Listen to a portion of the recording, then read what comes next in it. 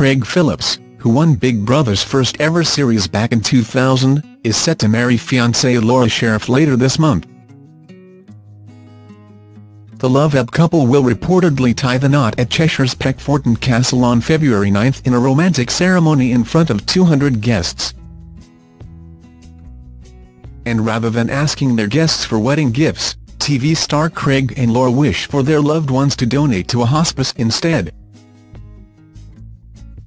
The pair have requested donations to Helen and Douglas House, a hospice in East Oxford.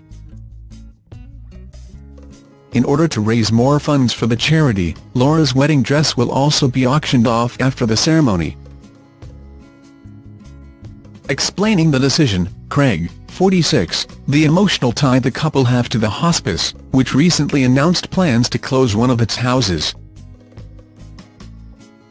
The announcement also came with a warning that the entire hospice could face closure within the next 2 years due to lack of funds. Speaking to Oxford Mail, Craig opened up about Laura's younger brother Daniel, who was sadly diagnosed with a brain tumour just after he was born. He battled with the disease for 3 years and towards the end of his short life, he was in a lot of pain but there was nothing more the doctors could do for him, Craig explained. Within 10 minutes of his arrival the hospice had done what the local doctors couldn't. They gave Daniel a place to find comfort and gave Laura's family the chance to make the most of the time they had left with their son, he continued.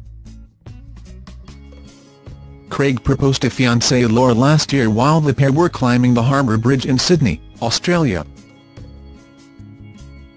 The star recently shared a photograph of the emotional moment he got down on one knee, sharing his excitement for their upcoming wedding. Can't wait wedding photography wedding marriage excited soulmate honeymoon Colorado snowboarding countdown Peckforton Castle.